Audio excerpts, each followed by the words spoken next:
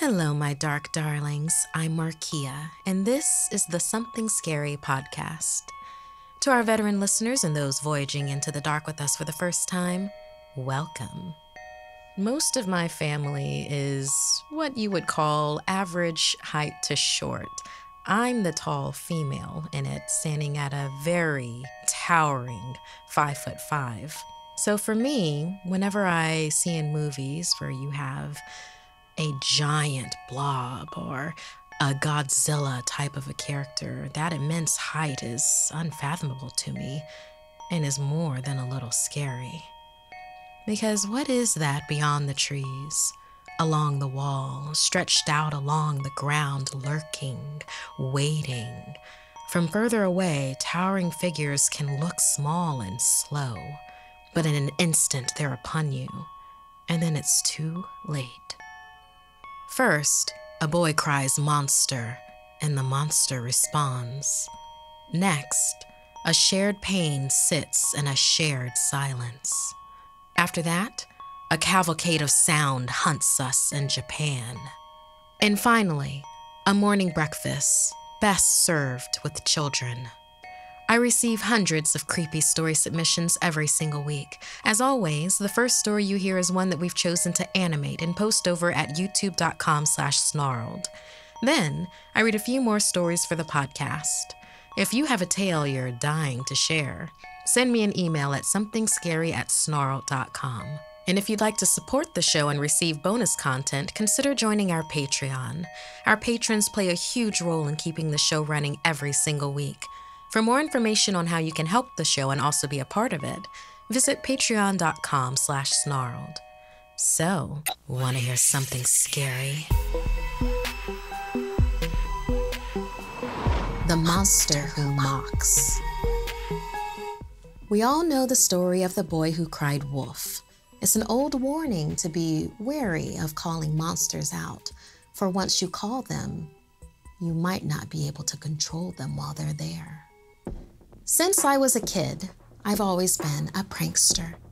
Not small, momentary gags. I specialized in long, intricate, slow-burning pranks that would drive someone to the brink of madness before finally revealing the lie. Tormenting people was my favorite hobby, which is why my parents sent me to a boot camp for troubled teens. Rigid schedules, strict discipline, intense drills. It was supposed to help me, but it was obvious from the start that the instructors loved tormenting us kids. This place couldn't possibly be sanctioned. We were prisoners. I needed out, so I hatched my greatest prank yet to be free of this place. Breaking into the comms building of this sham of a military boot camp was easy. Turning on the PA system, even easier. Using my most inhumane voice, spewing guttural sounds from my throat, I thundered, "I will rip you all apart." From the comms window, I saw confused kids stopping their torturous drills. The head drill instructor spun around in surprise and tripped on his face. My laughter boomed out of the speakers. The furious look on his face was priceless. "Come and get me," I baited. My discipline was swift and harsh. I'll just say that the nicest part of it was having to sprint obstacle courses all throughout the night. While I was out there, on the far end of the obstacle course, away from the instructor minding me, I heard something. An inhuman screech that sliced through the air. It sounded like the perfect mimic of the noises I made earlier. At the tree line, I saw it. A blank-faced creature with sharp claws and an open mouth, a smirk twitching its face. In the blink of an eye, it was right in front of me, towering over me, teeth gleaming, drool dripping onto my face, hunching over, limbs bent at odd angles. It reached out, held my face as it spoke to me. "I've been watching you. I'll help you because you will help me." Nodding in agreement slowly. Afraid for my life, I didn't know what it meant, but I'd give it anything to go away. Then it started changing. It shrank, body parts shifting into a human form. When it was finally done, it was as if I was staring in a mirror. It looked exactly like me. It mimicked my voice perfectly. "I'll help you get what we both want." Striding back into the forest, wearing my face, it disappeared into the trees. The instructor ran up to me then, blaming me for the screeching noise, and doubled my punishment. All the next day, I was in my bunk, recovering from yesterday's torment. Weirdly enough, though, the day after that, kids were looking at me distrustfully. A series of deadly pranks were happening around the boot camp. A collapsing obstacle course, snapped ropes, and so on and so on. And every day, somehow, my screech would sound over the PA system. I wasn't doing it, but nobody believed me. Would you? I barely believed me. And it kept happening, day after day. That screech would echo, the pranks would happen, and I would be punished all over again. My life was becoming a living nightmare. I was being punished, ridiculed. No one trusted me. It was the mimic, though, and I had to escape. I waited until the next time I heard that screech. This time, it was during lights out. I grabbed a hatchet and snuck out of the boot camp. My flashlight scanned the dark forest as I ran, light flitting across the trees, and suddenly spotlighted my own face staring back at me. It was the mimic. It raced towards me, and everything went black. When I woke up, the sun was shining. I was still in the woods, and I was alone. There was no sign of the shapeshifter. But there was the sound of a building collapsing and people screaming. In the sky, I could see great clouds of smoke. I stumbled through the woods to get back, but the boot camp for troubled teens was already gone. Crumbling, exploding, ablaze. Nothing was spared. As I ran through the gates, wounded instructors hid behind their hands, and kids fled away from me for their lives, growing more terrified when they saw my face. "Please don't eat us," they begged. "Monster," they cried. I was too stunned to speak. It wasn't me. It was the thing that had used my face. "I'll help you get what we both want," it had said. It felt like I was the mark in one of my own pranks. The shapeshifter burst out of the wreckage, but this time, as it rose from the rumble, a hulking, bloody menagerie of different body parts, all mimicked from its devoured victims. Licking its chops, it said, "I'd been starving for so long, and now we're both free." Striding past me, it vanished into the woods, leaving me behind in the wreckage that it had left. How often do you think about your socks? If you're like I used to be, not much. But I recently discovered socks that changed the way I'll think about socks forever. They're called Bombas. I really enjoy the quality of Bombas and that they come in a variety of sock lengths and styles. Because I've been running more, I'm really enjoying the performance ankle socks right now. They breathe well, they're super soft, and are so very comfortable. Along with pampering my poor little arches, they legit look really good with my sneakers. And yeah, that's kind of important to me. So I'll be getting some more Bombas actually, but I'm going to exclusively use those for my boots because Bombas are what feet daydream about. Buy your Bombas at bombas.com/scary today and get 20% off your first purchase. That's bombas.com/scary for 20% off. bombas.com/scary. Being sick is the worst. We can feel very alone in our misery. Well, in this story inspired by Luna Rose, we wish that we were alone while we lie hurting in the dark. Scratchy, throbbing. My throat felt so horrible night after night ever since my family moved into this new house. As soon as I'd lay down to sleep, it would be hard to breathe and hard to swallow. The doctors couldn't find any signs of infection, so they chalked it up to allergies from moving from another state. I was given allergy medication, but it didn't really work, and I hadn't had a good night's rest in days. And when I did manage to get some shut-eye, I kept dreaming about hands clutching my throat. I could never see who it was, but it felt as if someone was choking me in my sleep. After a particularly disturbing nightmare, I got up to get some water. It felt like my energy was drained. My parents were snoring in their room as I crept into the kitchen. In the dark, I grabbed a mug and turned on the faucet to pour myself some water. There, in the reflection of the faucet, I saw someone behind me. "Mom?" I whispered hoarsely. Glancing over my shoulder, I froze, and I caught a sight of her, a crane-necked woman. The top of her head brushed the ceiling as she was hunched over, her neck stretched grotesquely through her collar up to her head, veins popping out of the sides. She reached toward me. Dropping my mug, I screamed, wrecking my throat in pain. My parents ran in. "Nancy, are you okay?" The light flickered. The crane-necked woman was gone. There was no way for me to communicate to them, to fully explain. My throat felt so raw. I texted them what I saw. "You are just tired, Nancy," my dad said as they put me back in bed, setting me up higher in my pillows. "We'll check to see that everything's okay, just in case it wasn't a dream," my mother humored me as my eyes fluttered close. The pain wasn't as bad when I sat up and fell asleep. At some point in the night, I must have slid down onto my back because a fiery hot ache caught in my throat. Coughing, I jolted myself awake in a fit. It wouldn't stop. And then I saw her. Outside my doorway, neck craning around the side. I saw the crane neck woman looking at me. Her eyes were all white and moving backwards as if she was floating.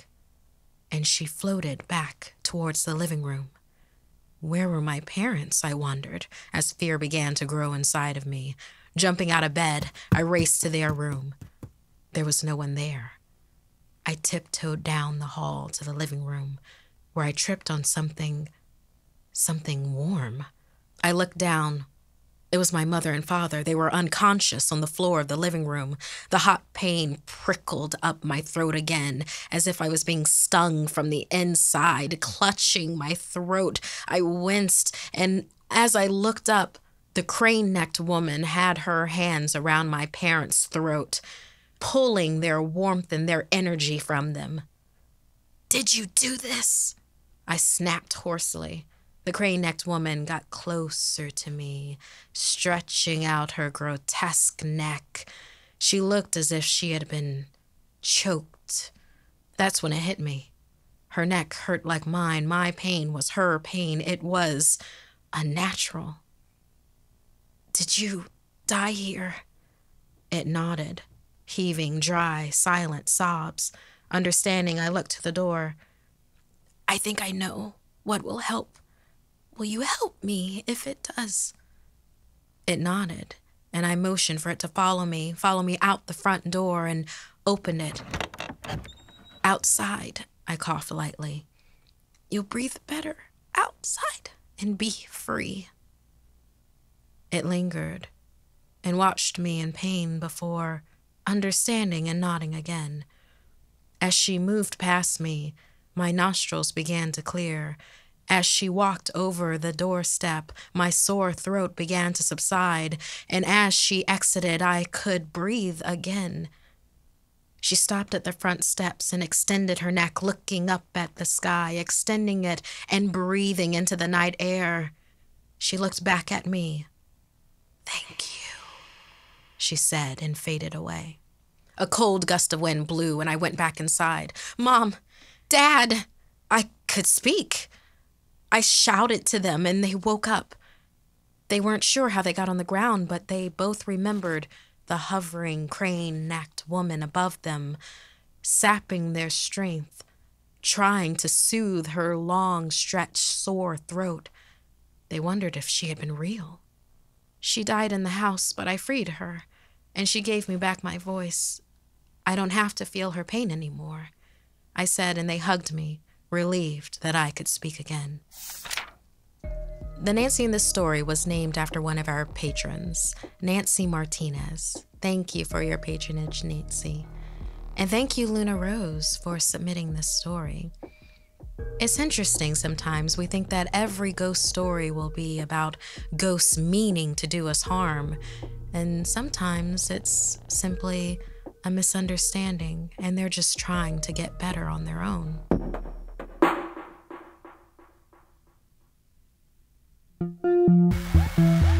Studying abroad is a dream for many, but what if it turned into a nightmare you can never return from?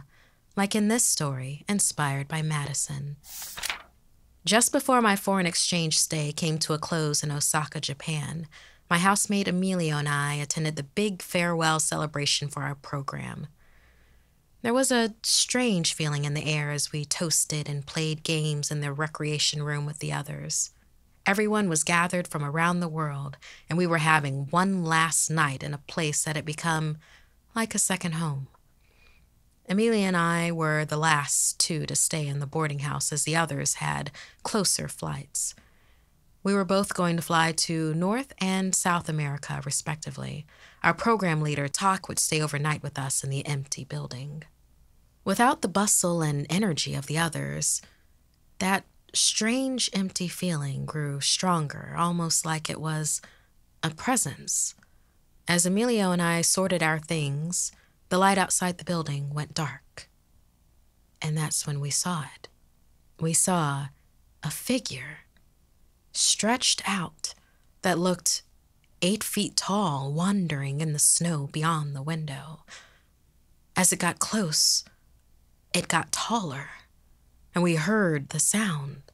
This sound that boomed and boomed and boomed over and over again.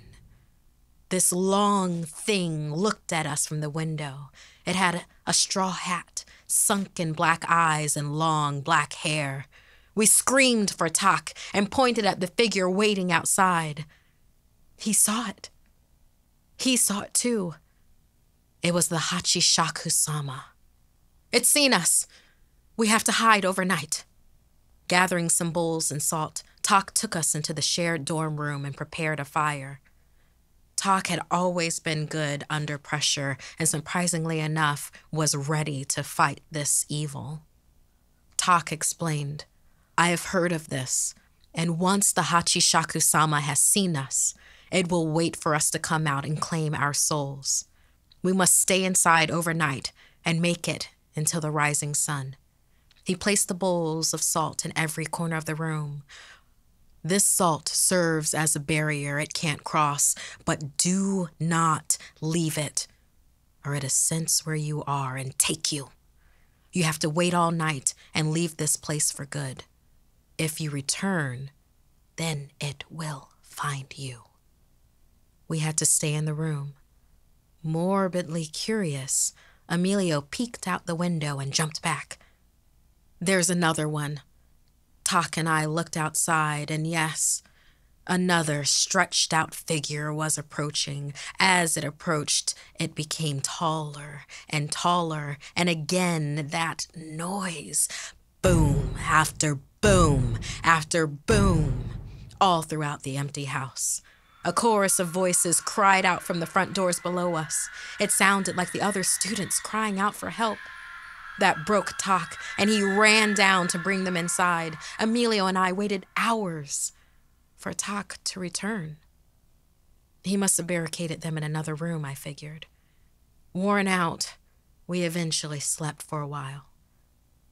Just before dawn, there was a sound coming from downstairs, a rattling as the booms echoed, but this time further and further and further away. It's all clear now, Takashi yelled, and Emilio swung the dormitory room open. When he stepped out, 2 pairs of hands gripped him, dragging him out into the hall, ripping him asunder. With a shout, I slammed the door shut and retreated deep back into the room as the Hachishaku-sama waited outside of it. I looked, terrified, out the window, waiting as the sun rose. Exhausted out of my mind, I still kept my eyes open until my shuttle pulled into the driveway and honked for me and Emilio. Taking a deep breath, I opened the door. All traces of Emilio's body were gone, and as I wandered the empty house, I realized there was no one else. No other students, no Tak, and no Hachishaku-sama. I boarded the shuttle with my things and told the driver it was just me. I have never returned to Japan ever again. Those that are veterans of the Something Scary podcast know that we've had another story with a Hachishaku-sama, very different. These local legends that exist when you're traveling abroad, they come from a place of truth. I personally haven't run across the Hachishaku-sama, but I will listen out for them.